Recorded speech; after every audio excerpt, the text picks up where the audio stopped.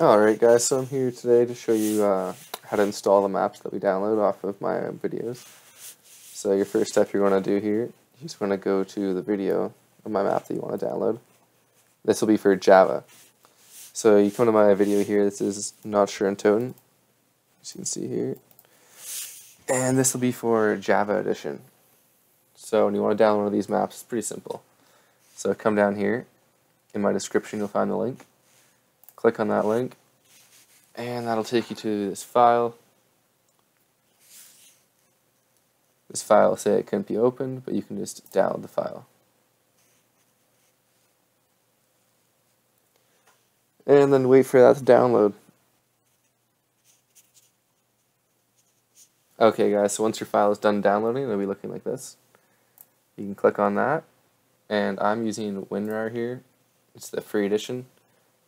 And then, actually we don't need to open this right now. You can close that all now, we're done with it. Go into your files here, downloads, and you'll see it there. I just like to drag it out to my desktop so it's easy to work with. Alrighty, so now that you have it out here, you can click here.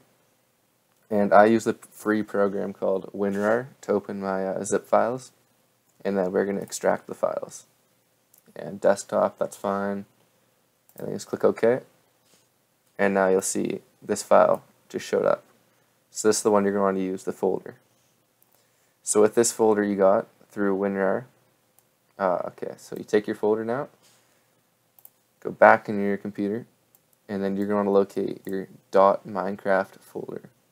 If you want to know how to find that normally, you go down in here onto your PC, and then you're going to search your whole PC. You're going to go .minecraft.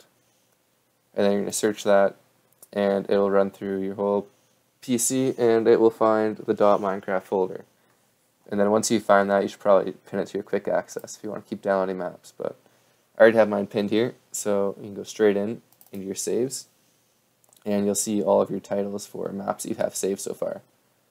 And I already have a Not Sure and Toten in here, but I can grab this, drag it in there, and it'll just get replaced by that one. That's already there.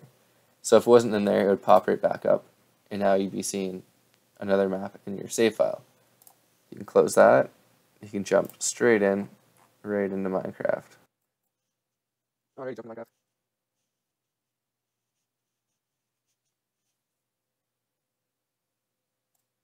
Alright, so once we're loaded into Minecraft here, click into single player, and then you should see, yeah, there's the map right there.